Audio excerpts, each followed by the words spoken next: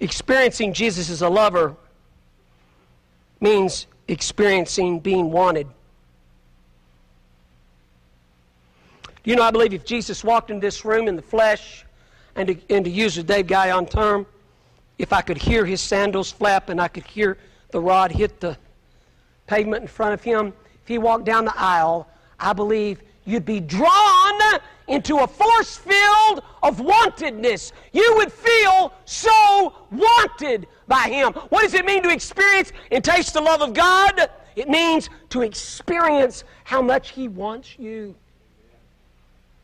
That's what chosen means. My favorite story, I tell it all the time, but it happened 32 years ago, and I still switch it around in my mouth, and it tastes good. When I was a 12-year-old boy, I was the worst basketball player that God ever created. That's true.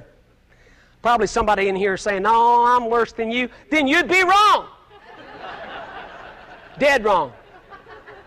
I'd dribble the ball one time, and then I could never find it. Where'd that sucker go? I was 12 years old, 7th grader. My brother was a senior in high school, 5 years older than me, an incredible basketball player. One time I saw him sink 105 straight foul shots. Just whoo, whoo, whoo, whoo, whoo.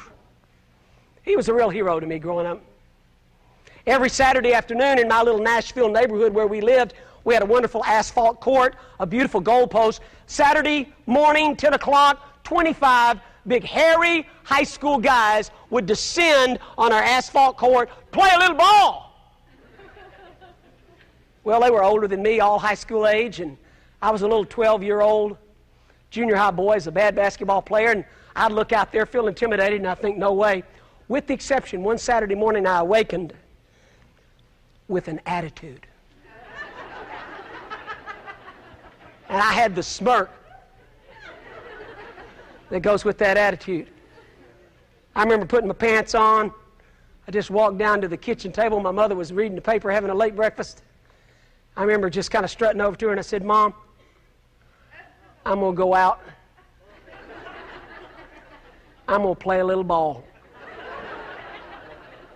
with the boys." I don't remember what she said, but it was something like, "No, son, I think you need to get a life." I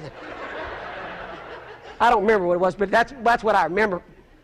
But I would not be denied. Man, I opened up that door. There they were, 25 big, hairy high school boys. Hair coming out of their shirts, man.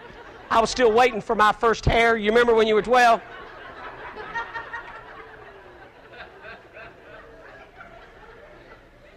But I would not be denied, man. And we lined up. We started shooting foul shots. I remember it was my time. I was the two-hander. I remember praying something like, "Lord, I'll be a missionary."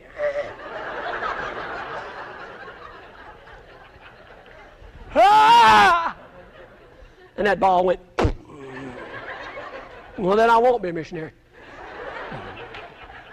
I was done, and I was over there in the recheck pile, and they kept shooting out, and finally got down to 2 guys that ended up being the captains, one of which was my brother. Then as we did it in our backyard, you shot out so you would get first pick. Seemed like it took 30 minutes for one of those guys to miss. Finally, the other guy missed. My brother was captain with first pick. 32 years ago, 33 years ago now.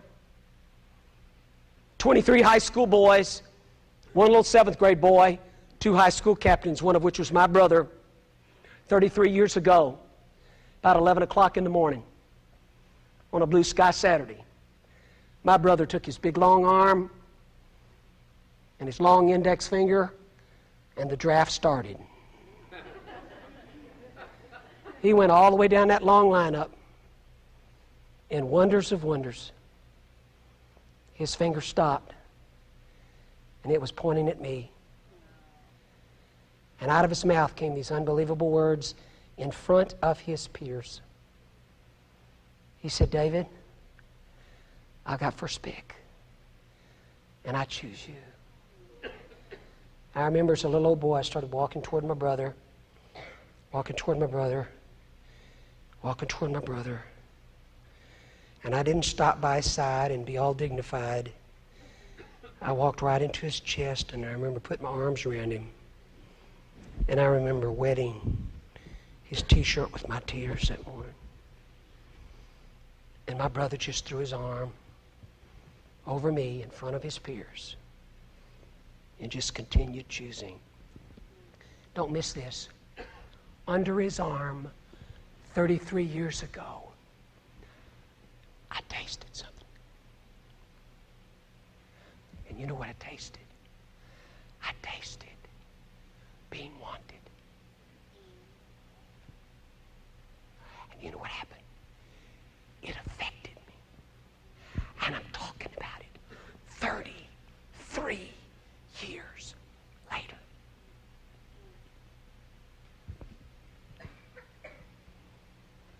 When I taste Jesus as a lover, whatever else that means, it means that he wants me.